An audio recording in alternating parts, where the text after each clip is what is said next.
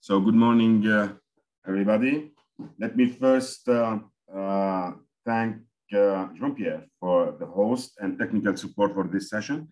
And please let me also thank the audience. I don't have any idea about the audience, but anyway, thank you all and speakers for being with us in this session, covering carbon-related issues. It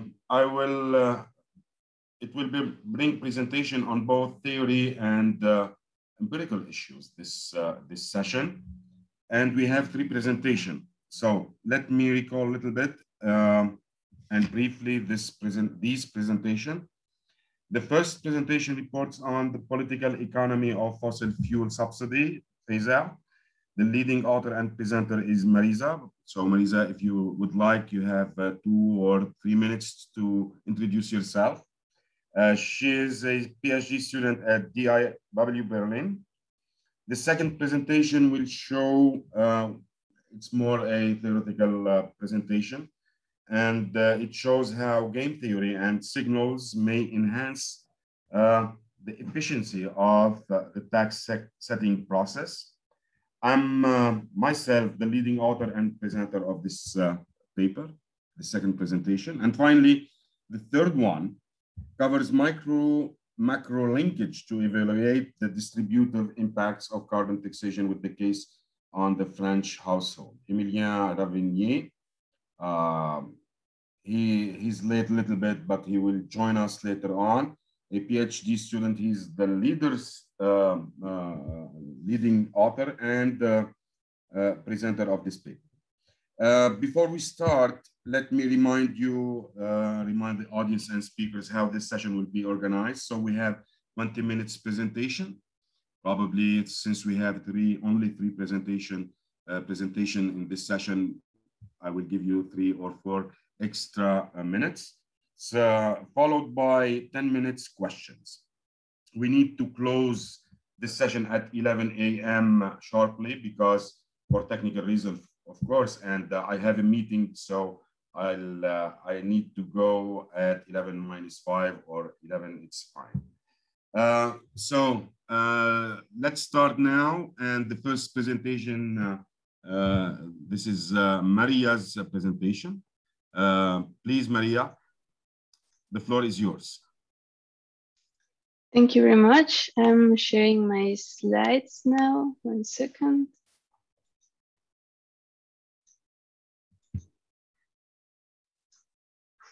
Please let me know if it works. Can you see my slides? Good. Thank you. All right, so I'm very happy to present today, and thanks for being here.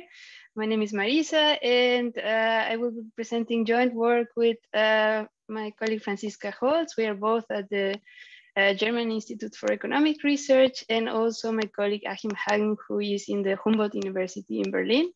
And what we are working on is on the political economy of fossil fuel subsidy removal, also called phase out or reform. And we look at it both with the lenses of theory and also empirics. And also we focus on presidential democracies in Latin America. So just very briefly, a bit of background.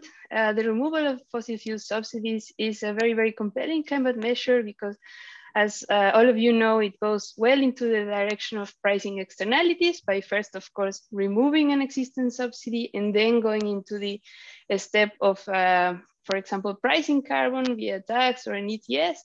And it's also important and kind of very, very compelling because in the countries that we are studying, basically in this developing economy setting, these subsidies have been shown by Sterner and colleagues to be regressive. This is, of course, very different in rich economies where the subsidies are progressive, but in these settings, they are regressive. And we have also evidence that efficient pricing, that means going into the direction of Pigouvian pricing and phasing out the subsidies, could lower global carbon emissions by as much as 28%. And against this very compelling economic case, we also observe that in practice, the removal of these subsidies seems highly unpopular and very politically challenging. And in the imaginary, we have what happened, you know, with the yellow vest in France, which was more of an increase in fuel price due to a carbon tax, but a very similar setting. And also what happened in Ecuador in 2019 with the increase in fuel price, this time because of a subsidy. And what happened in Ecuador is basically that the government had a number of widespread protests and had to finally move the location of the government seat to a different place due to this politically challenging setting, so to say. And what we also see is that the ex post redistribution has been shown to be quite challenging. So there is evidence that indeed compensating households does always lead to some losers, even if, you know, the compensation is done kind of like with the best scheme possible. And what we observe is that indeed the subsidies persist in the post-Paris area. So this is basically the motivation. And in this paper, what we do is we ask ourselves, what are these costs? So what are the political costs of removing the subsidies? And to answer this question, we evaluate what are the effects of increasing gasoline prices as a consequence of the subsidy removal on presidential approval ratings.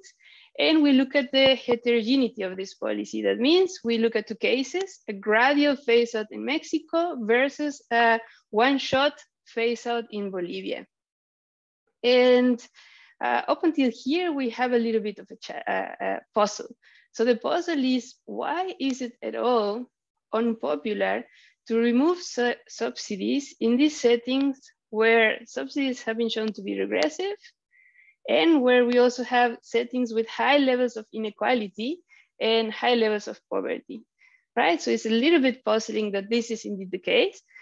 And so to answer this second question of why, we use a simple probabilistic voting model of redistribution, and then we test the model predictions with empirical evidence. Basically what we do in this second part is we test if we can see the same effect or the same cost by different income group households. So the contribution is that what we aim to contribute to the literature is that by taking advantage of this kind of unexpected policy announcement of the phase out, we economically estimate this cost. And our focus on the phase out of an environmental harmful policy provides an alternative approach to this traditional focus in the literature, which focuses mostly on phase in of environmental policies. And of course, the dynamics can be quite different, right? So this goes also in the direction of this behavioral economics of the endowment effect, like having something that is taken away from you. Can it be more or less costly than kind of like the opposite? And also we assess a complementary explanation of why this phase out is so unpopular. There have been some explanations in the literature. For example, this group of authors, Overland and co-authors, say that it is highly unpopular because the subsidy is kind of a very visible redistribution mechanism that arrives no matter what, so to say. And also other authors such as Calveken and Silent say that the more beliefs are about environmental consequences of climate change and so on, the less unpopular the subsidy is. So what we bring to this literature is that we take a look at what role do the ideological preferences play across different income groups. And you will see what I mean in a second. I know this can sound a little bit abstract now, but you will see what I mean in a little bit. So we focus in Latin America, and the reason for this is that in the past there has been widespread use of these fossil fuel subsidies. And in several of these cases, the countries have been at some point oil producers. So this is basically one of the reasons why the subsidies are there. And very important for our setting is that the subsidies are implicit. So that means that they are not decided like next year or next month, we're going to put a subsidy of 20 cents per liter. This is not decided like that. in fact is not decided at all. So actually the subsidies just result as a gap between a very stable and fixed price, which is typically set by the government in a non-market setting, and an international price of reference that is, of course, varying. So basically, the gap between these two prices makes of implicit subsidies. And the idea is that if a country has, let's say, a regulated monopoly and a regulated price domestically, it goes abroad and buys, for example, gasoline, very expensive, and sells it domestically cheaper. And that difference is this implicit subsidy gap. There has also been various subsidy reform efforts. You know, Bolivia, Ecuador, and Mexico are some examples of this. And we focus in the case of Bolivia and Mexico because it allows us to compare these two extreme cases of like gradual phase out versus a one shot. And importantly, fiscal pressures has been kind of like the main driver, and it has been quite like exogenous to environmental policy of this phase out scheme. And importantly, we focus in this region because of the predominance of presidential democracies. As you know, not only the Americas have these large fossil fuel subsidies on the consumer side, in other regions, in Arabic countries, we have similar settings. However, here we have the advantage of being able to use this outcome variable, which is the presidential approval ratings. And also very important is this last point here, that the person at the top of the state and government, the president, is deciding on these fuels. So the other face of the coin here is that the consumers, whenever they see a price change, they know that this is a policy decision taken by the president, sorry. So we can very nicely link a change in price to our main outcome variable, which is the presidential approval ratings. And I'm sure you've all seen this variable before, for example, in TV, on the newspapers. Approval ratings just indicate which percentage of the population approve the job that the president is doing. And this variable is important because it also correlates with the intention to vote, among other things. All right, so now we go to what we do. So our methodology is to use the synthetic control design, or the synthetic control method, which basically what it helps us to do is to reconstruct a counterfactual. In other words, we can observe Mexico, you know, before treatment and after treatment. So before the phase out and after the phase out. But we cannot observe the Mexico had it not phased out the subsidy. So the idea of the synthetic control is simply to reconstruct that counterfactual. And how it is done? It is done using a convex combination of those countries that had a similar trajectory in the outcome, but that did not select into that particular treatment.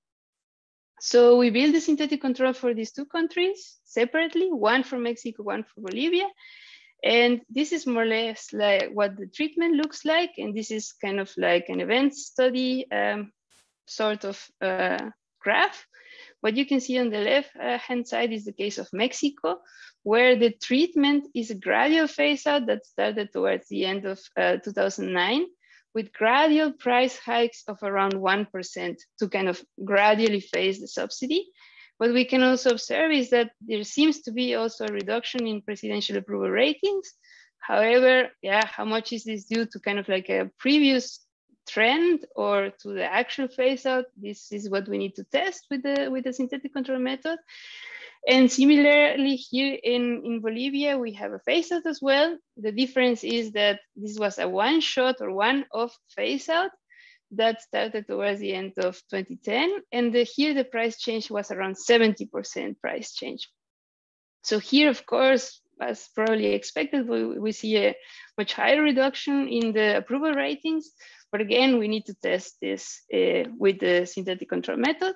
And to do so, we built a balanced quarterly panel data set for 14 Latin American countries plus. The plus is because the US is also there. And this data set goes from the end of the 2000s towards the 2018.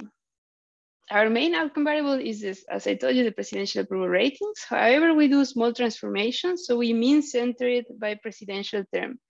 That basically means that we kind of take some sort of fixed effects by presidential term.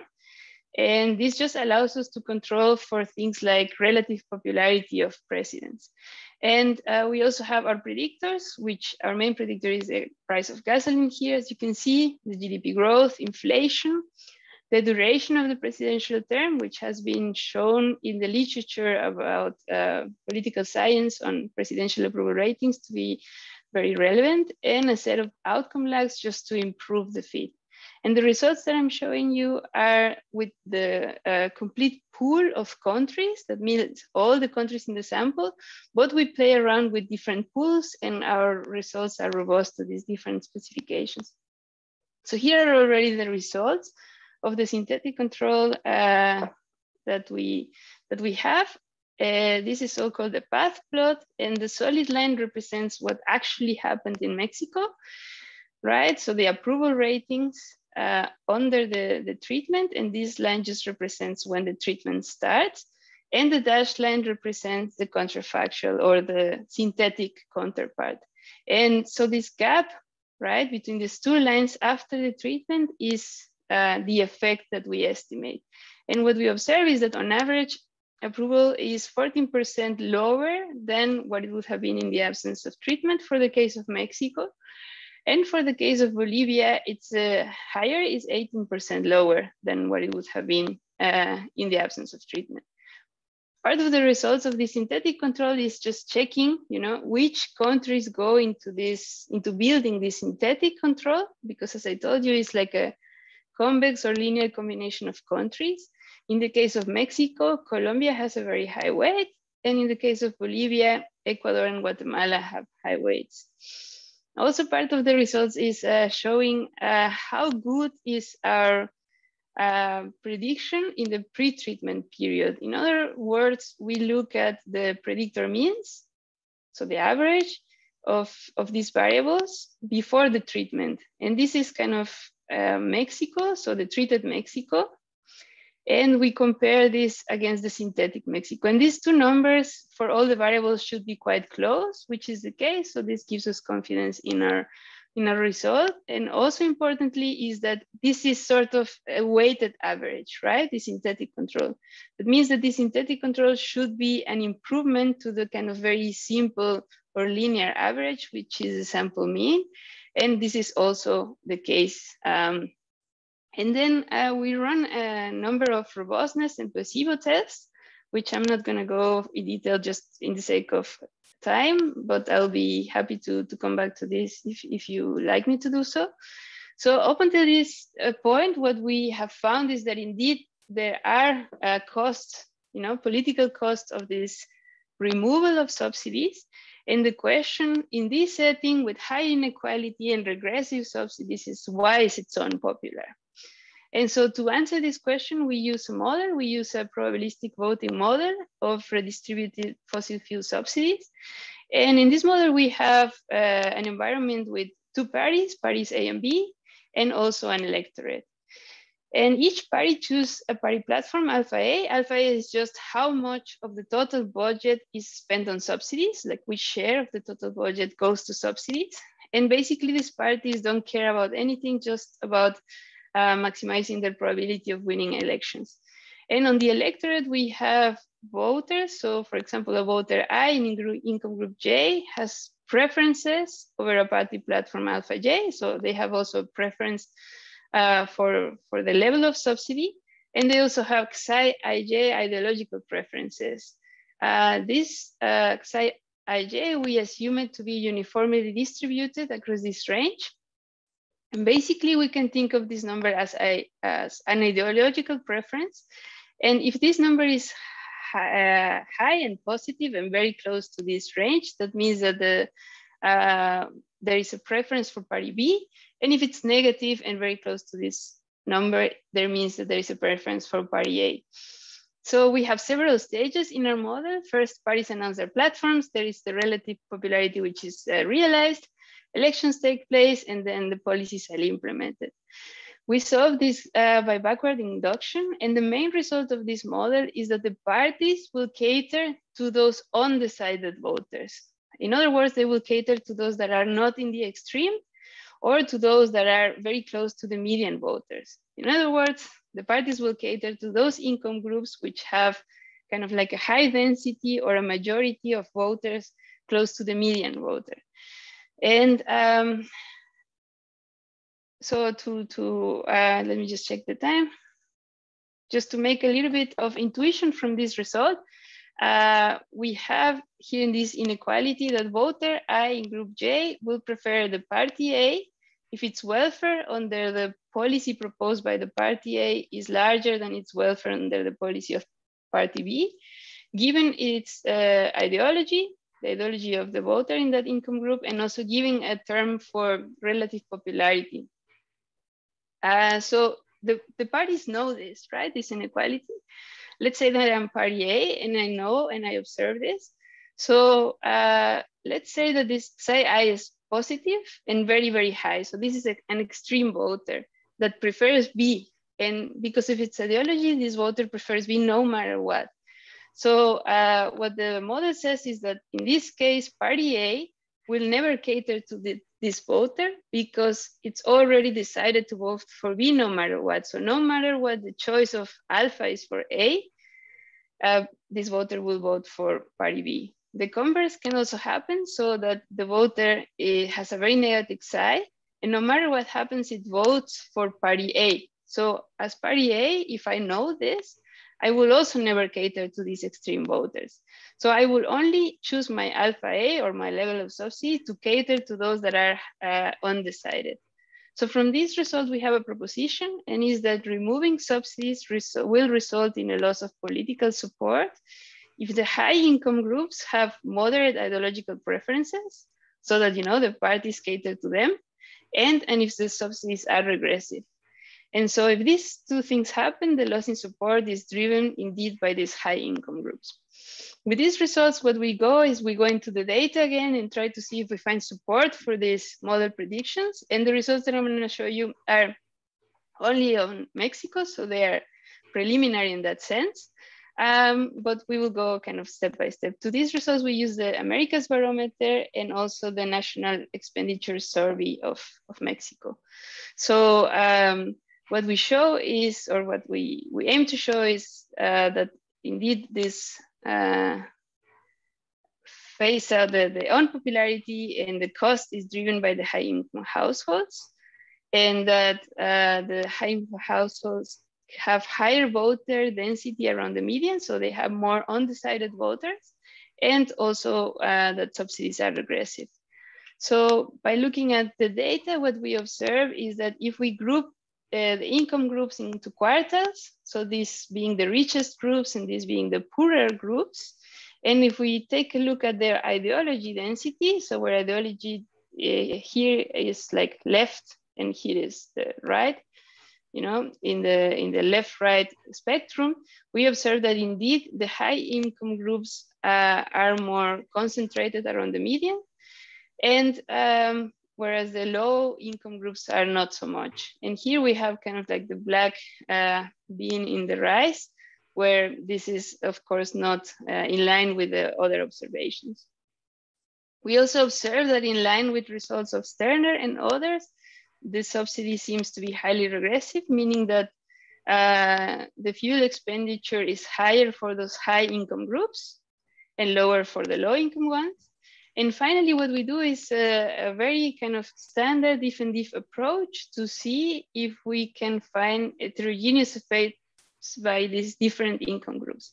So we take the approval and we have our treatment, our post dummies, and our treat times post. So this beta 3 here is the difference in difference estimator that we want to observe. And we also have a series of controls. This data on the Latin American barometer is kind of very rich, so we can control for the perceived economic situation, corruption, safety, and ideology. And in this diff approach, the control group for Mexico is Colombia, and this is based on the previous result on the synthetic control. So this is close to my final slides. These are the results on the income groups. Here, what we observe is that the first two poorest income quartiles do not show a significant effect. So the effect is 0 and also insignificant in both cases. So meaning that we do not observe a change in approvals for these two groups. In the third quartile, we observe a negative change. So it is unpopular to their eyes that the subsidy is phased out, but this effect is insignificant. And finally, in the fourth or richest quartile, we observe a negative and significant effect. So this confirms our model prediction so far. As I said, this is preliminary, that low income groups are not responsive to fossil fuel subsidy removal, while high income groups do disapprove the president as a result of the removal. So finally, my last slide, we did find evidence indeed of a negative effect on the removal of the subsidies on presidential ratings, yet with different magnitudes depending on the design, if this is kind of gradual or one-shot phase out. In our theoretical model and also this related empirical findings also suggest that the loss in support is indeed driven by the high income groups. If these two conditions, the moderate ideological preferences and the regressive subsidies are met. And finally, a little bit of also relatively preliminary policy relevance is that indeed it seems that a gradual phase out will show less resistance and in combination with other compensation measures that could be a feasible policy. And thank you very much, and I look forward to your questions. Thank you so much for this very clear presentation and very interesting topic. So, do you have any question, the audience? Probably. Oh, Emilien is in, which is very good. Can I ask a question? Please. I seem to have missed if you consider that a percentage of voters don't understand the policy that is going to be enforced. So when you talk about when you talk about approval ratings, for example, not just for fossil fuel subsidies, but for other types of policies, sometimes the voters do not understand the complete nature of the policy. So I wanted to ask if you take that into account or you plan to take that into account. Mm-hmm. Thank you. Thanks a lot for that question. I think this is indeed very relevant because one of the kind of assumptions that we rely on is that the consumers do not observe the subsidy, as you rightly point out, but they do observe the price changes, right? And that's the reason why we only use directly the price of gasoline, which in this case is increased, and not the subsidy, because yeah, as we mentioned, this is an implicit subsidy. And indeed, when the international price of reference, which in the Mexico case, for example, is the Gulf price in the US,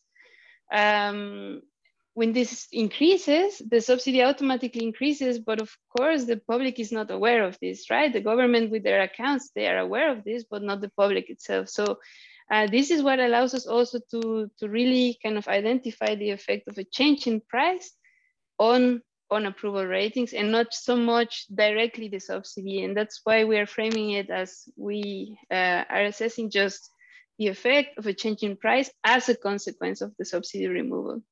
And also key is that before that time, there were no changes in prices, only adjustments for inflation.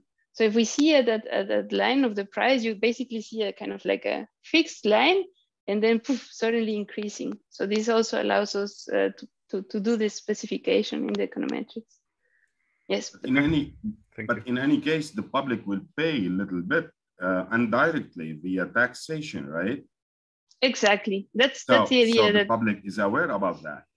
Yeah, exactly. So and that's some changes, huge changes in the international prices. So at one time, you have to finance all that, right?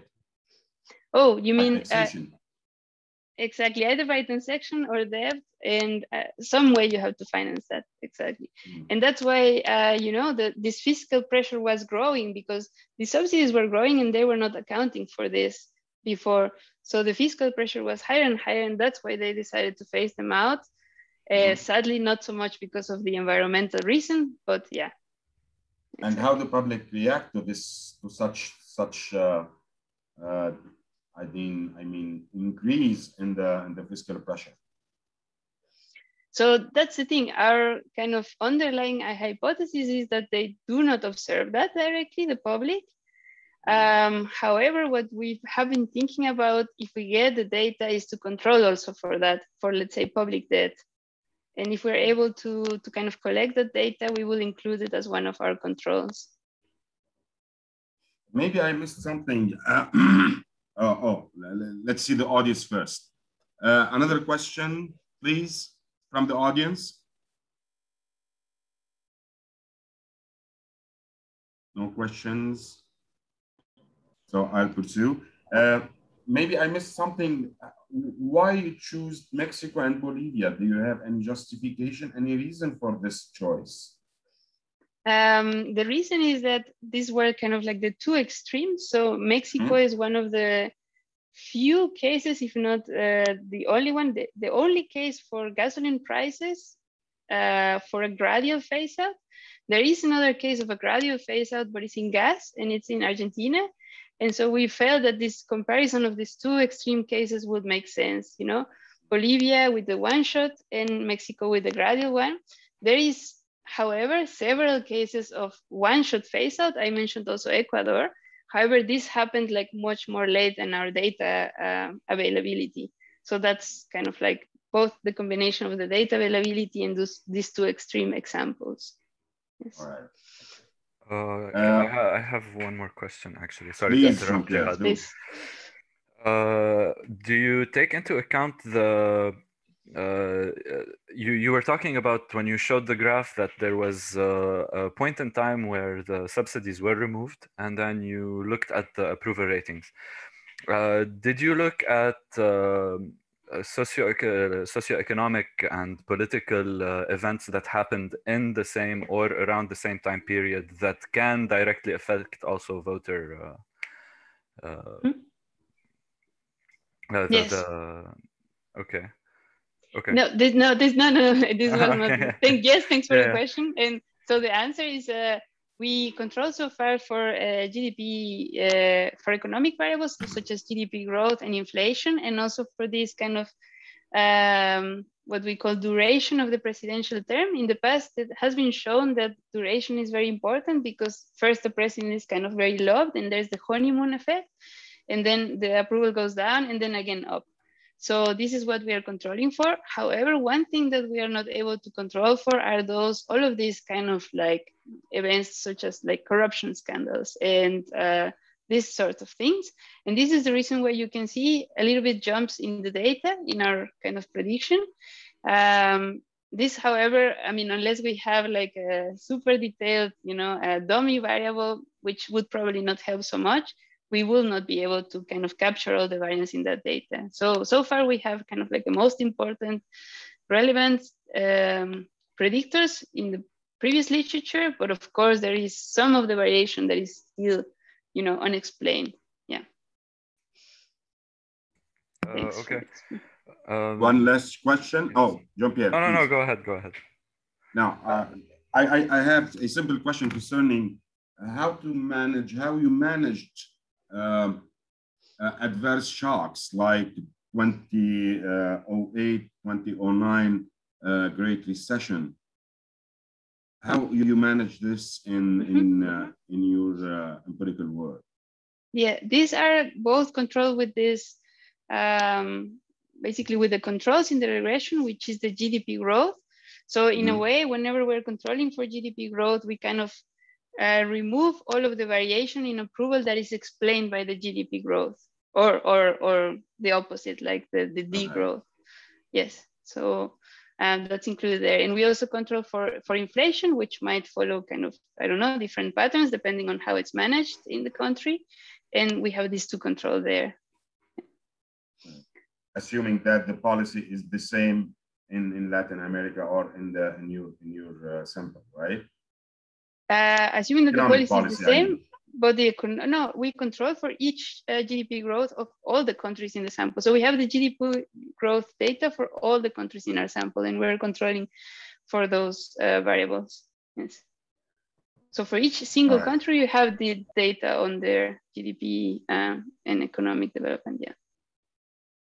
But these countries didn't use the same political economy policy, right? Exactly. During So, this period. Yeah, and this is an excellent point. So by having the GDP growth for each of the countries, let's say that in the case of Mexico, Colombia is the relevant control, and we also control for GDP growth for both Mexico and Colombia. We are taking this already into consideration that they have both different economic policies. Yeah, and the method, what the method does, it selects, the synthetic control method selects those countries that are most similar to Mexico and that are able to kind of, replicate before the treatment, the kind of trajectory of Mexico. Yes. Okay. Thank you so much. So if we don't have more questions, I will, Emilien is in. Emilien, I'm sorry, Junko, you have a question. Yes, thank you very much. I'm Junko Ogawa from the Institute of Energy Economics, Japan. Thank you very much for your great presentation. And I'm living in Asia, and especially South Asian countries is facing same problem that they try to reduce or get rid of subsidies fuels, but sometimes when the government tried to get rid of those subsidies, people went to violence that they try to keep their subsidies on the fuel, their oil, on the natural gas and other fossil fuels. And in your presentation that you said that there need to be some compensation if you try to get rid of subsidies. So what is in your mind that what kind of compensation should be necessary? What and so that the people can accept the get rid of subsidies. Thank you very much. Thanks a lot for this question. And this is indeed kind of like the golden question, because so far in our paper, we don't address this directly, but what we know also from the literature is that compensating is really, really difficult, even if we do kind of like a cash transfer with the best possible design, that is decoupled from the regional subsidy and that is based on other determinants. There are always losers to these transfers. So that's why we were, towards the end of our presentation, arguing that a combination of the gradual phase out with some transfer schemes and compensation schemes would be the best. We do not go into the detail so far in the paper, and this is still also for us and in the literature in general a relevant question. But the key kind of literature that we use here is from Saleh, and he addresses this question more into detail. And he indeed finds that trying different compensation mechanisms based on different characteristics, there is always a group that is going to be a loser. And there is not a perfect compensation scheme. So but thanks a lot for the question. Thank you so much. We need to go forward. Of course, if you have any more questions or remarks, please feel free to send our speakers an email. So you have the emails on the website, right? Jihad, if you want, if you have to leave at 11 minus 5, I can continue with the session to answer some questions in the 20 remaining minutes. All right, no problem. But maybe I would like to ask Emilien if he has some constraints. So probably he can present now. I'll present later. It's up to him. No, I'm fine, thank you. Yes, thank you. Sorry again for being late. I have a class at the same time, but now it's fine. I can stay until the end of the session, and we're very glad to hear your session, Professor. No problem. Thanks for asking. Let me upload my presentation. So, is it fine with you all? You can see it? All right. Yeah, so again, for the audience, welcome in this carbon issue session. My paper, our paper is concerned more environmental taxation, information precision, and information sharing, and it's a theory-based paper. It's in line with an old paper we published in 2018 concerning the social value of public information. My two authors, Wassim and Yigit from New Zealand, we are working on these topics 3-4 years now, and we're gonna show you how we can enhance the tax setting process. So I'm not going to recall or remind you what the environmental economists done already, but mainly we have two kind of instruments to correct externalities. Of course, we have more than that. Mariza talked about subsidies. I'm talking in this paper more on taxation. So we need to correct the externalities to put some price on emissions, and this is the only way, I think, to drive down emission and to reduce externalities. So probably you all know also that economic instruments have some advantage over some purely legal-based and mandated actions. So 3-4 decades now, we are dealing more with the economic instrument more than legal instruments. So mainly, we have two kinds of economic instrument: price-based and quantity-based policy or instrument tools. The main purpose is to give the polluter the main or the appropriate incentives to manage their externalities. So we experienced taxation or emission taxation taxes decades now, and we have a good idea about how to deal with this taxation. But still, there is some issue, and we are in this paper we're gonna raise these issues, how to define and how to make them better works in reality. So you all know also that polluters have no sufficient incentive to manage their emissions. So of course they don't care about the social cost of their action.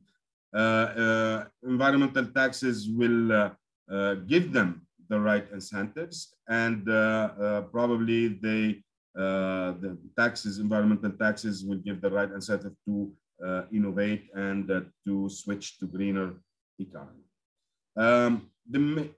Of course, you all know also that under perfect condition, so it's easy to set these taxes.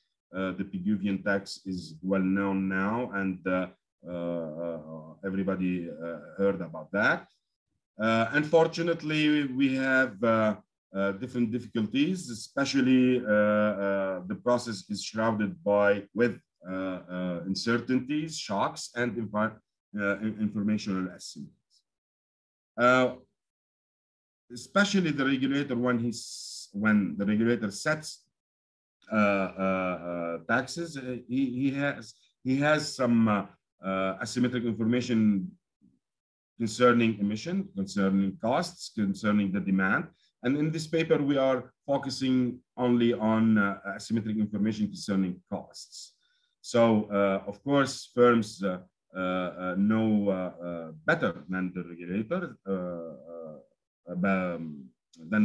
about their marginal costs, and they have a greater precision about that. In any case, even though the firms may face different kind of shocks. And we are dealing in this paper with two kinds of shocks, what we call industry-wide shocks and specific shocks. So that's why we're gonna use in this paper what we call the signaling gains. Maybe we started at this point that signaling gains probably will get more efficient taxes in reality, and we get some neat results, as you will see. Probably I will skip this to talk about motivation and research questions. So we set a Stackelberg-Cournot game with uncertainties about the state of the world. And as I said already, the random variables is marginal costs. In the first period, of course, the regulator has no information about the marginal costs. So the regulator will set the tax, and this tax will remain in force for a period of time. And then in the second period, facing what we call industry-wide or common shocks and firm-specific shocks, private signals, firm will compete in the marketplace to produce the output. The output will be probably energy or electricity or whatever. So in this setting, you will see that the regulator has some information deficit with regard what we rival firms have in the marketplace. This is my roadmap. So I will start with the model setup and then the timing. Then we're gonna see and discuss a little bit the optimal policy. And more precisely, I will add a section about information sharing, collusion, and welfare consequences, about taxes, and some word of to conclude. I'm not going to review all the literature on taxation. You know well that pricing collusion have been explored in depth. The literature is huge, very huge on that, starting, of course, the work of Weitzman goes back 1974 and 78. In this paper, we're gonna add a little bit some new issues, some new matters by considering signaling gains. And we put some high premium on statistical inferences in setting the policy. So, as I said, firms receive two kinds of signals, a private one and a common value one. And which is very interesting in this paper too, we step away from any kind of distribution, which means that in the literature, authors mainly consider a Gaussian distribution. So since we have linear demand, as you will see, and linear costs, we don't need to specify the distribution function of the random values.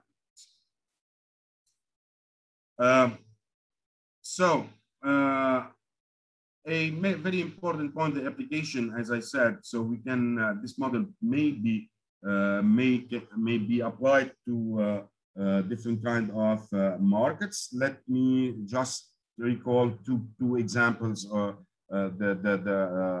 example, the energy sector in the US market or the European energy market. It can also be applied to the chemical industry in the factoring in the US. This is two examples as application of our model.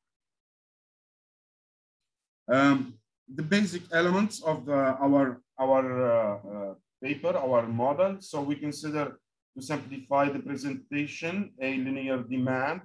We can generalize this. It's easy, and we consider only duopoly. So we have two firms.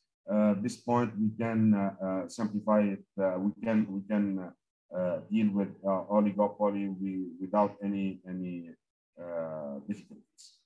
As I said, we considered also that we have linear marginal costs, and more specifically, we defined that the emissions are feed times the quantities, the output. This is the second relation in this slide. And environmental damage, the letter T, is the sum of course, individual emissions. The information structure, as I said, we have two kinds of signals. So the marginal costs, this is the first equation on this slide, is the sum of two signals. S is a common one. So we call this the industry-wide chart. And we have some private signal, epsilon I. It is a firm-specific chart. We know, and the regulator too, of course, that these variables have some mean and variance, and we have the precision, which is the inverse of the variance, of course.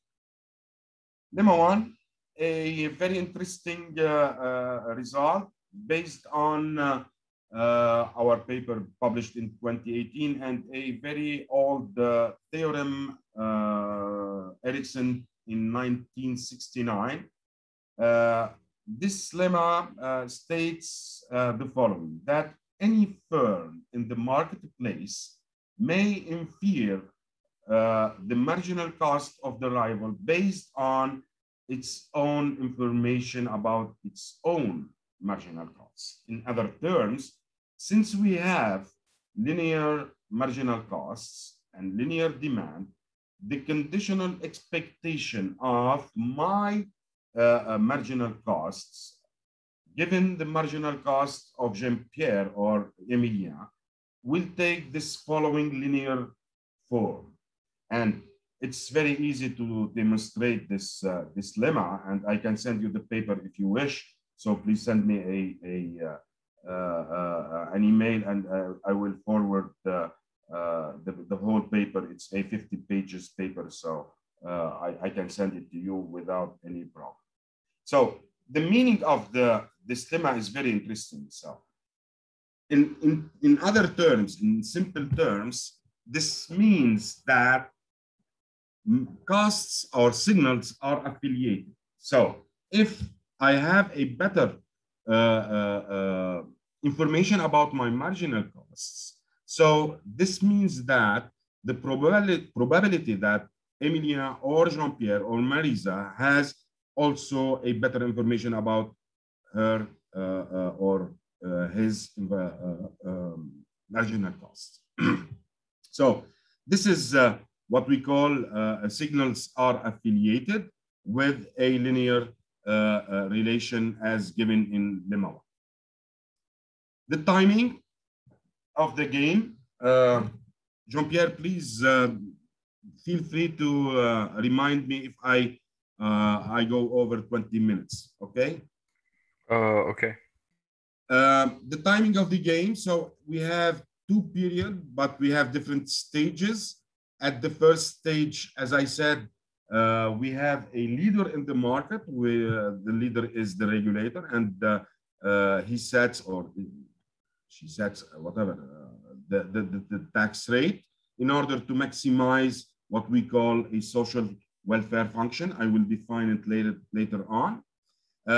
Of course, before the realization of the random variables. In the second stage of the game, so we have the common component will be drawn randomly. The third stage of the game, the private signal will be drawn randomly, but this private signal is only known by the firm itself, but not the rival. And finally, we have a Cournot game in the marketplace, and rivals will produce the quantity of the output. Since we have what we call the triple linearity, which is linear demand function, we have linear marginal costs, and we have linear expectation, conditional expectation. This is, we used a result I think it's Journal of Mathematical Economics published in 2010. We know well that the equilibrium is unique and will take a linear form. And this is the form of our equilibrium. So the quantities are given at the second stage of the game, is given by this relation. So of course, some calculus give us theta I and theta I1 and theta I2. Now, at the first stage of the game, the regulator, and given the best response function at the second period of the game, the regulator needs to maximize this welfare function. So what we have consumer surplus, we have the damage, of course, environmental damages. We have also profit, the sum of profits of both firms, and we have revenues and some weight. The L term is the indirect social benefits of environmental taxation, which is the double dividend. If you remember this work, the work of it was back in 1995, I think, about the first dividend and the second dividend, the environmental dividend of taxation.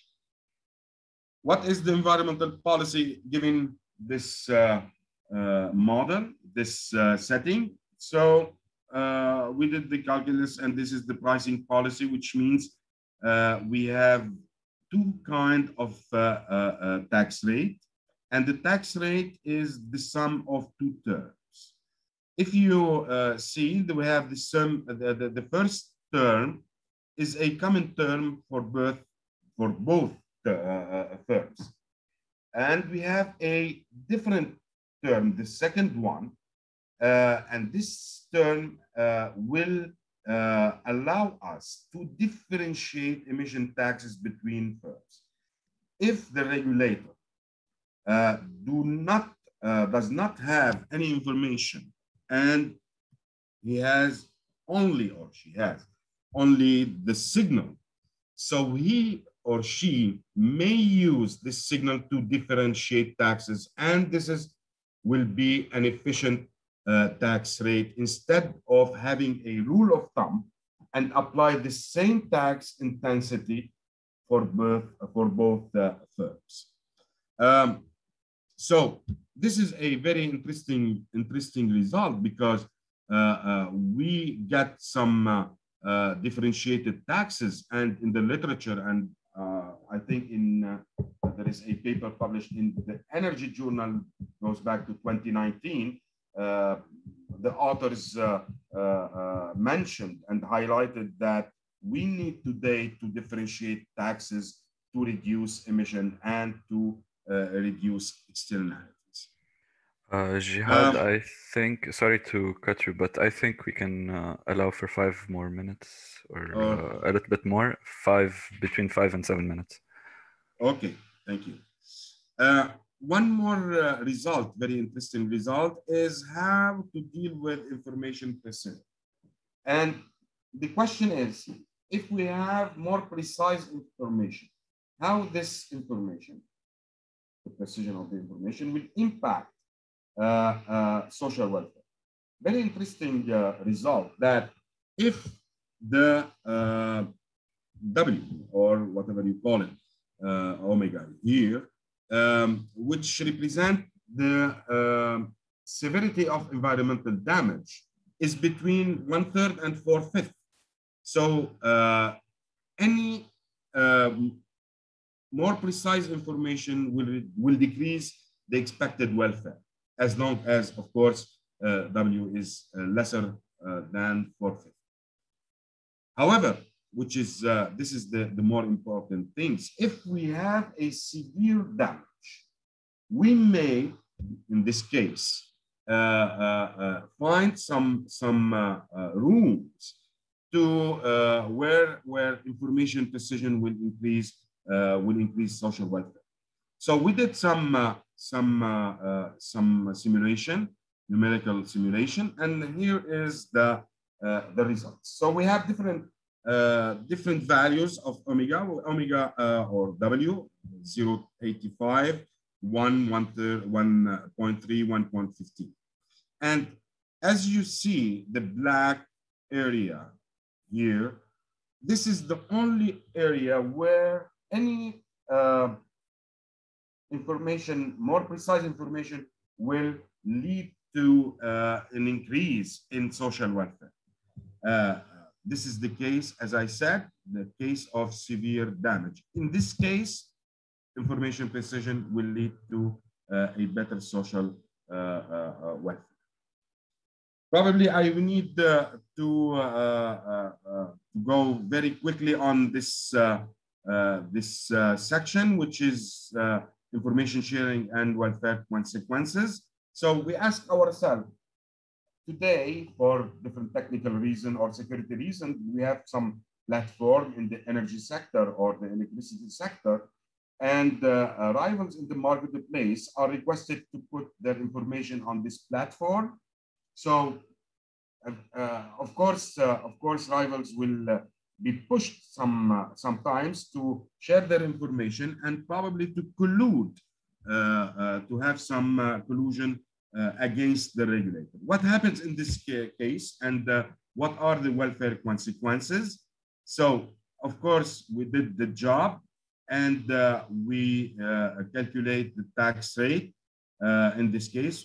Probably this is the most important slide to show you. So we asked ourselves, what are the conditions, under what condition rivals will collude, and in this case, what happens in the marketplace? So we found, that rivals in the marketplace will collude only if they have high marginal costs. In other terms, if they adopt greener technologies, in that case, I have no incentives to collude and to share information with the others. And the second result, which is very important, that if gamma I and gamma G, which represents, gamma represents the relative precision of information. If we have gamma I and gamma G very low, in that case, of course, I'm not interested to collude or to share information if my marginal cost is low enough. Otherwise, if my marginal cost is high, I'm very interested to collude and to share my information. And in the if gamma I and gamma G is high enough, in that case, as you can see, there is a very small room here to share my information. 2 minutes, Jihad. I'm concluding with this presentation. I'm sorry for being too long. Despite the tremendous progress in the field of environmental taxation, of course, we have experienced taxes, we have applied them in the reality. So still today, we need to affine, we need to do some fine tuning in order to get the job well done and to reduce emission. Of course, this work is more theory. We need to apply it. We know we need to do some empirical works. And probably we need to relax some assumption concerning the demand function. In this paper, we consider a homogeneous product, and we are working today on product differentiation or location and the investment decision. Thank you so much for your attention, and I'll be glad to answer your questions. Due to time issues, we can allow for a maximum of 10 minutes of questions, and then we move to Emilien. All right, thank you. Yes, Emilien. I have a question then. Thanks for the presentation. So you're talking about a tax mainly, but would it be possible to reduce the loss of information thanks to emission permit auctions, for instance, where if every firm reveals themselves, and because you have the process where they choose which cost they're going to announce because of the due to the fact that they know the cost, maybe the competitors that don't know as well the cost with some uncertainty. Could it be paired with some of that, your work? Of course, we can do it, but at this time, we consider only taxation, but which is a price-based instrument in our language and the language of economists. But of course, we can do the same work on what we call a quantity-based, which is the quotas. This is your question, right? On a quantity-based instrument. But of course, we don't have enough time. That's why we need to finish at the first time with some restrictive assumption. As I said, we considered in this paper homogeneous goods. We need to see what happens if we have differentiated goods. And the next step will be how signals will affect the quotas or whatever, what we call a quantity-based instrument. But we have this in mind. Okay, thanks. Thank you. I have a question. Please, Jean-Pierre. So concerning the efficiency of taxation, do you think there could be the continuation of the study could be the coupling of taxation and ETS markets, for example, or things like that, where marginal costs cease to be linear, and also where you have information that comes in that's different for both players? Thank you for this interesting question. You know, the last decade, if you have a look on the literature, environmental economists call for what we call a hybrid tool, which is a combination between a quota or price-based and quantity-based tool. This is a very nice idea, and we asked ourselves, what happens if we have a combination of tools? To be honest with you, and to speak my mind without any political filter, it's not easy to deal with this kind of information structure. It's very, very complicated. But we have this in mind. See, we need to think about how to deal with the information structure if we have public information or common information and we have private information. So the mix of that is not easy. Yeah, I understand. But we are thinking how to deal with this, to mix it and to have a combination of both. Okay, thank you. Thank you. More questions? All right, so probably we need to we can move forward. To Emilien. And Emilien, the floor is yours. So I can share my screen. Yep. All yes. Right.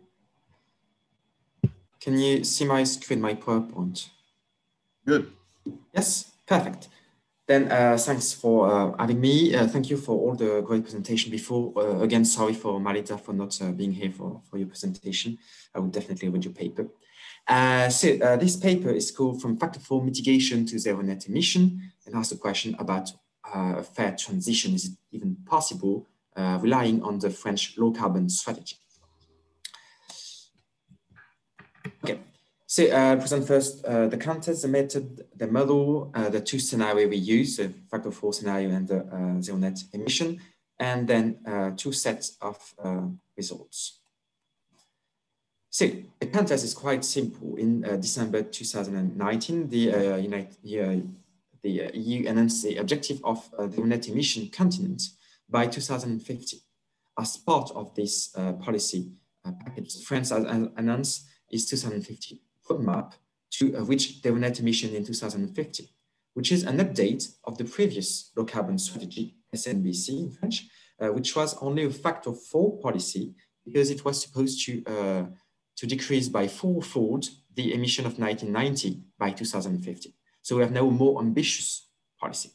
The question is, do we have, because of this more ambitious policy, to fear some distributive consequences?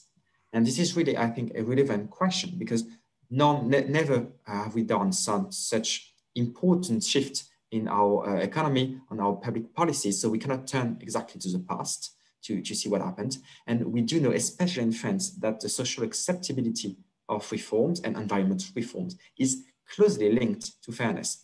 The Yellow Vest process 2 years ago clearly showed us that, and in other countries as well. So we're part of this huge literature now, trying to see what are the distributive consequences of environmental policies. So our method, we want to take into account a lot of different effects. So for instance, if we have carbon price, we have to have a direct effect on prices for households and availability of equipment through subsidies, regulation, and carbon prices. So it may trigger some vertical and horizontal inequalities between households. But we'll have also, due to carbon taxes and price and non-price measures, some impact on all other prices because of the productive branches intertwining. And of course, if we want to take into account the price impact on the households, we have to take into account the consumer choices impact on the economy. So we have to build a loop between the two steps. So to take into account all those effects at the same time, we built a micro simulation with more than 10,000 household expenditure data to have quite precise look at how they react to different prices. To take into account the macro effects, we build a CG model, computable general equilibrium, and to build a loop, we have an iterative process that we'll detail later between the two block, micro simulation and CG. And especially to be able to predict, forecast how the household will react to new prices, not only to energy prices, but to all of the prices. We estimated long-term elasticities, price and income for 14 goods, including 4 energy, for 40 classes of households. So we're able to predict how they will react, but it doesn't take into account what we call trend-breaking technologies that are going to be very important and distort the bills of households in the future. And namely, we identified 3 trend-breaking technologies: housing renovation and new housing construction, that is new efficient, energy efficient housing, because it will decrease energy bills, and electric vehicles, which is a major change in mobility. So the new feature of our model is that we explicitly model beyond price and income elasticities, the switch to electric mobility. So we model 3 different selection of households. The most energy intensive households are the one accessing to electric mobility, or the medium energy intensive, or the least energy intensive, to see what are the effects of different selection of households to benefit from this mobility. And then we explicitly modify their budget according to the eligible trips they make, that is, trips under the average autonomy of electric vehicles, and we then modify their budget. And we do exactly the same for the energy efficient housing. We select the most medium and least energy intensive households under, of course, credit condition, if they can afford the loan to the bank to renovate. And we give priority to households owner of their own house, public tenant, and finally, private sector tenants to reproduce the well-known owner-tenant paradox. So we'll be able to see the impacts of such measures of subsidies to electric mobility and renovation. And we compare scenario where we have such information and very precise information about renovation and electric mobility. We rely on the French Environmental Agency trajectories, where we have input-output matrices, where we calibrate our CG model, hypothesis about energy mix, carbon prices, and very precise hypothesis about household investment and energy efficiency technology. So the volume, how square meters, how much electric vehicles, what's the price of renovation of square meters from class G to class F, and expected energy saving to go, for instance, for household from class C to class B, in which year. So we have that from 2010 to 2035. And we compare two scenarios, the factor 4 with a limited carbon tax, and the zero net emission scenario, much more ambitious with the higher carbon tax, but also higher objective in terms of thermal renovation, 1 billion square meters, and twice as much electric vehicles as planned by the previous scenario due to a high bonus in energy in electric vehicles. So it is quite official data that we use to calibrate our model. And then the model itself is made of two parts, as I said, a macro model, which is IMACLIM, computable general equilibrium model, static, and micro data, French household expenditure survey in 2010, the last available to us at the time. And so we built an iteration between the macro model and the micro model. So from the macro model, we have income growth for wages, capital revenues, and employment benefits. So we expand households' revenues thanks to this data. And we forecast how they would react in consumption following growth in income and growth in relative places thanks to the computed price and income elasticities. And then we explicitly model how the electric vehicle or thermal renovation will modify their budget. Then we aggregate their consumption. We put it back into the model. It will then modify the equilibrium. And we do that until we have consistency between the micro and the macro view of the economy. So then I'll try to spend as much time as I can on to the results, which are very much the important part there. So first, we made the hypothesis of absolutely no recycling of carbon tax revenues. So any money raised by the carbon tax will just come to reduce government deficit in the model. So the first point to note is we are kind of dependent on the hypothesis made by the French Environmental Agency. So for instance, emission reduction investment have growth and anything. They cause the net emission to have higher GDP and lower unemployment than the factor 4 scenario. And more savings, and that comes from the micro database due to the profitability of energy efficient technologies.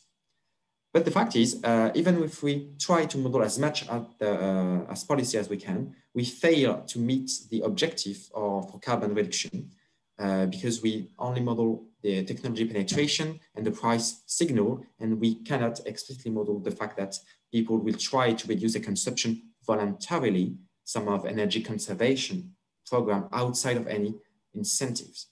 So without this incentive, non-economic incentive, we cannot meet the requirement, the objectives of the trajectory.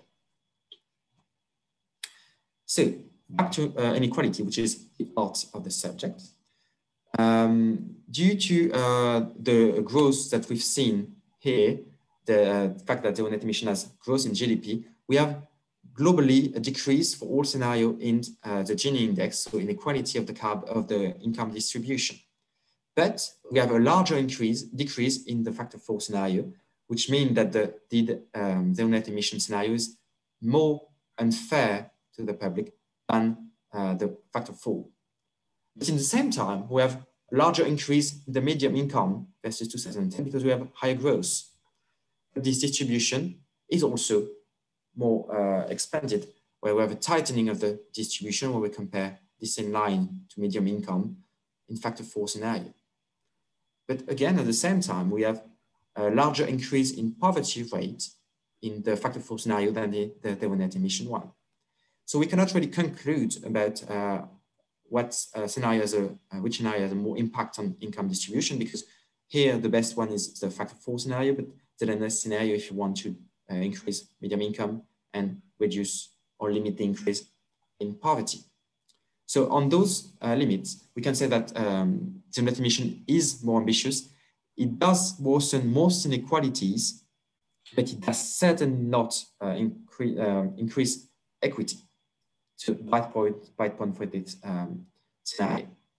But more importantly, we have to worry about the regressivity of the carbon tax, which is a well-known fact that the carbon tax represent a higher share of low-income deciles share of income. So in the factor 4 scenario, the first living standard decile pay as 4 times as much as the last income decile in carbon tax. And the important thing is their net emission, through their higher carbon prices, does not increase the profile, that does not increase the regressivity. We still have a factor 4 between decile 1 and decile 10. So it does not increase vertical inequality, but since the level is much higher, it is more likely to light some protests and to be socially unacceptable. Even if it's not more regressive, it's still as regressive as it was before. So the second consequence is, even if we model household adaptation through price and income elasticities, and some efforts have been made to incentive the use of low carbon technologies, even if we target them at the most energy intensive households, it is not enough to overcome the carbon tax regressivity. It still remains regressive. On another dimension, if the net emission does not increase vertical inequalities, it does increase what we call horizontal inequalities, that is on dimension that are not income. It increased the share of carbon tax for rural households, contrary to versus urban households, where the profile is quite flat on the factor 4 scenario. So we have an increase on that report. And we do know that the rural and small cities inhabitants played a very central role in the Yellow Vest protest. So we have to take that into account very seriously. And of course, I was talking about the rural and urban divide because we've kind of proven, we've seen there that it is one of the main factors differentiating the households beyond income.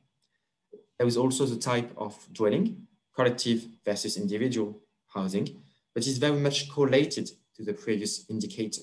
Of course, if you live in the countryside, you're more likely to have an individual house than if you live in a big city. That is obvious. But we can also see that the horizontal inequalities are more important in the first living standard deciles than in the last. For instance, we have a plus 75% on carbon tax bill for rural household for decile 1 compared to decile 1 urban households. So very large gap, urban rural gap for the first income decile. So for the remaining of the presentation, we'll, when we talk about horizontal inequalities, we'll mainly be talking about this divide between rural and urban households. And the one of the things we were able to test with our model is how the distribution and the selection of beneficiaries of low carbon technologies, renovation and electric vehicles, can help reduce inequalities. We've seen that overall it's not enough. Maybe it goes in the right direction. And indeed, it does. If we look at the maximum energy saving, where we select the most energy intensive households to benefit from the low carbon innovation, it does reduce carbon bills compared to the scenario where we select the already efficient households, which is actually kind of the case in France, where the households buying electric vehicles are already rich and efficient households using their car not that much and having already efficient car. So this maximum energy saving scenario does reduce horizontal inequality. You have less difference between rural and urban households in this scenario than in the minimum energy saving scenario.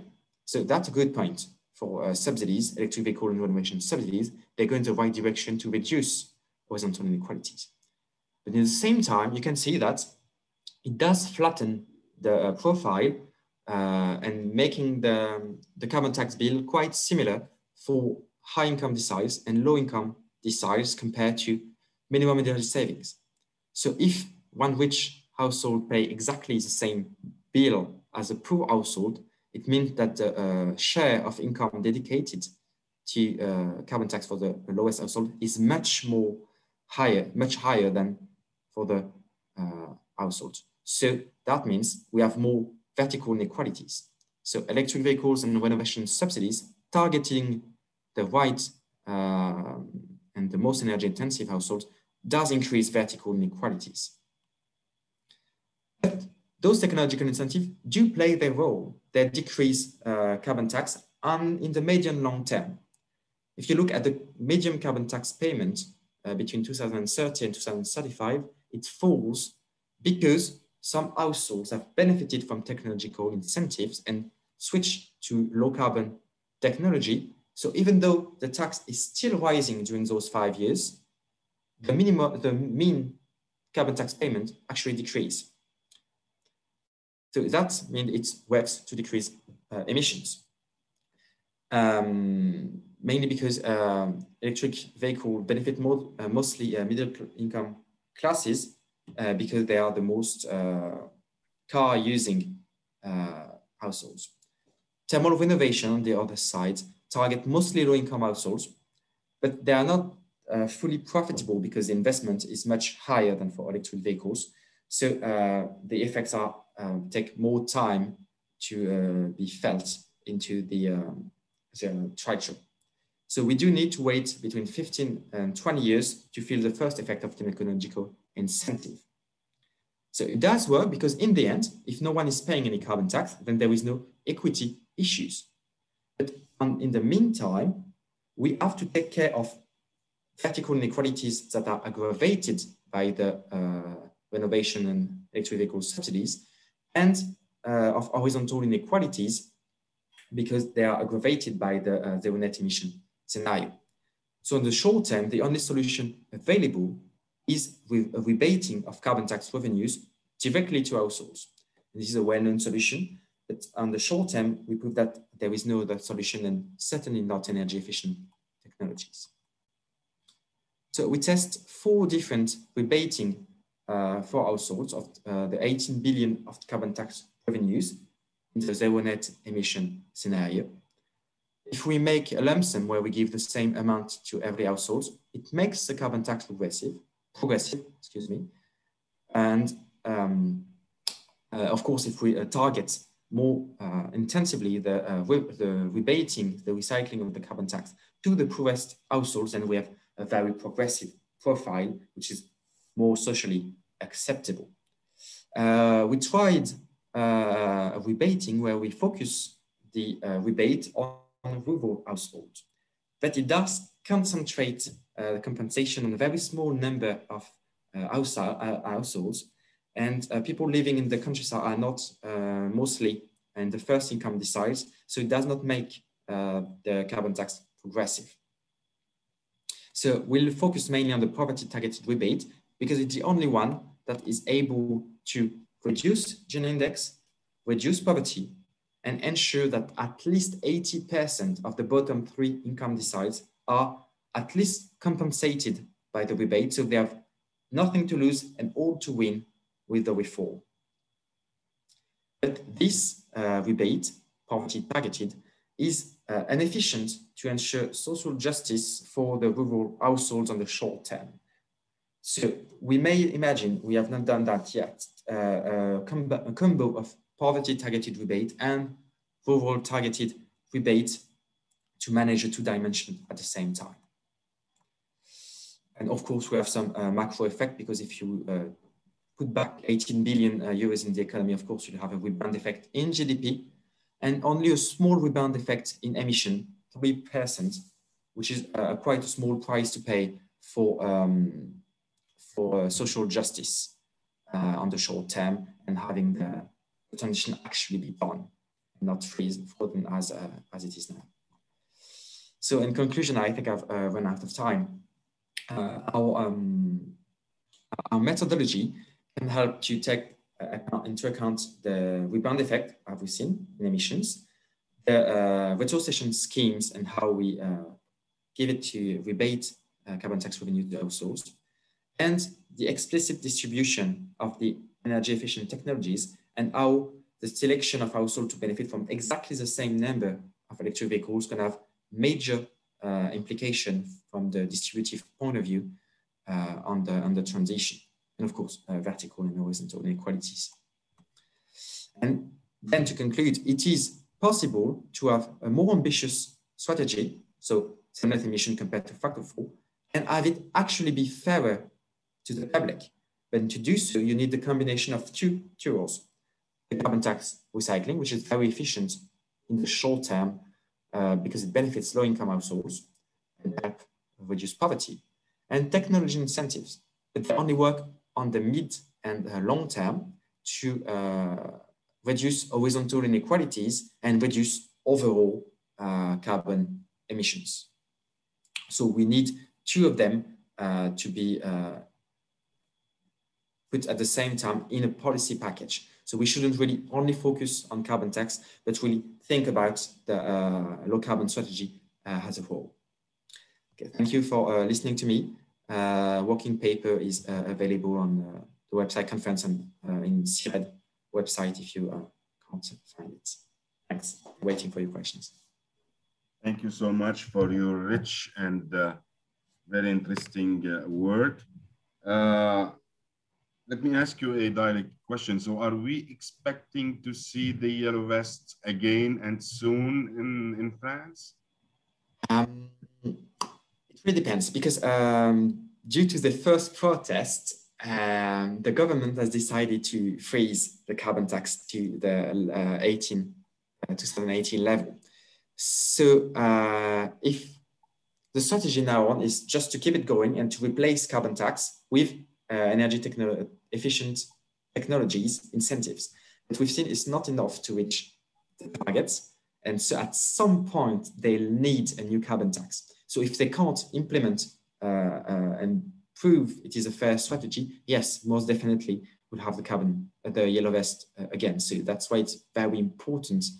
We'll try to put that, give the paper and how we search the attention of the presidential candidate for next year to say, if you want a carbon tax and we need one, it is very important to plan and to communicate ahead about distributive consequences and how you address them before it's too late.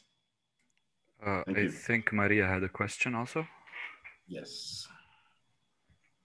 I was wondering about the timing because I think most of the time kind of like the resistance comes from the timing. And you mentioned like your short term and midterm.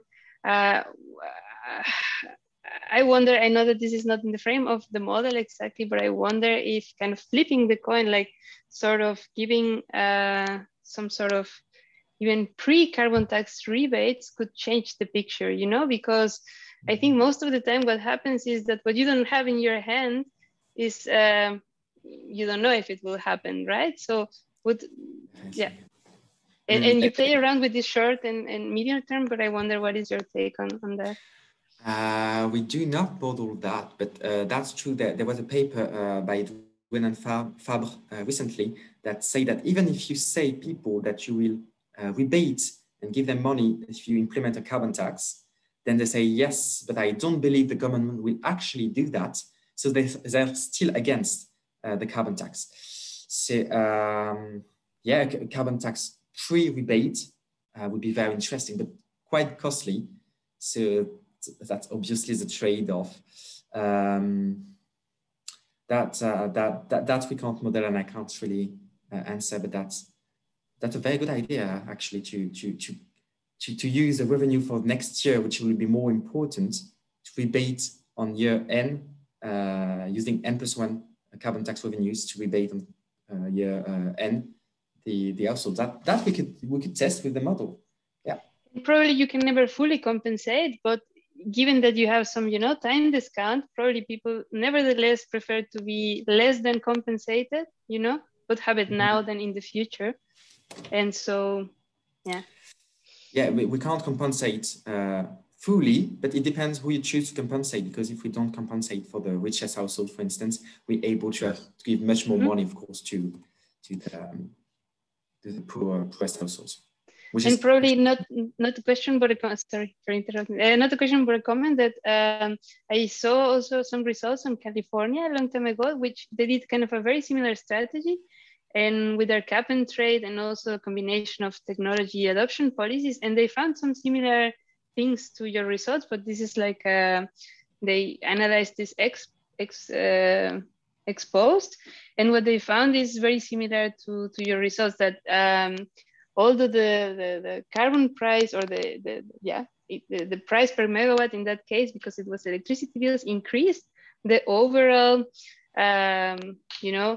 amount that people paid per month decreased due to these technology advancements, and that kind of like increased the acceptance of the cap and trade program there. And I found that interesting and kind of very related to your results. You're right, medium term, that will work, but there's a short, unfortunately, the short term we have to worry on, but definitely right. Thank you. More questions from the audience?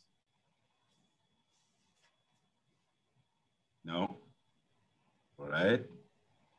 Probably we can, what time is it? Oh, we can close this session. Oh, for both of you, Emilien and Mariza, probably you can read, I don't know if you have any idea about these two papers, Caratini and Ali, 2018 and 2019 in Nature and Climate Change, How to Win Public Support for a Global Carbon Tax.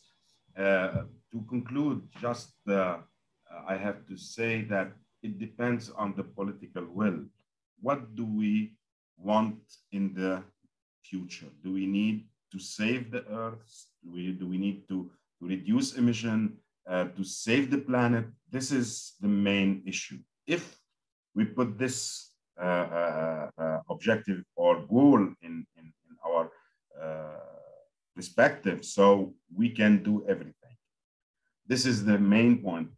If you compare Sweden or and France about the tax rate today, carbon tax, there is a huge difference between the tax rate between Sweden and France. So it depends on the political will, and it depends on the public. And the paper of Caratini published in Nature, How to Win Public Support for a Global Carbon Tax, is very interesting. Before we close this session, please let's applaud our speakers and the audience, and thank you so much for your presentation, and your assistant, our host, Jean-Pierre. Thank you so much. So let's thank you, Jihad, for chairing this session, and thank you for the presenters. Thank you so much. Thanks a lot also from my side for the moderation, the excellent session. Thanks a lot. It was really nice. Thank you. Thank you all. I will stop recording.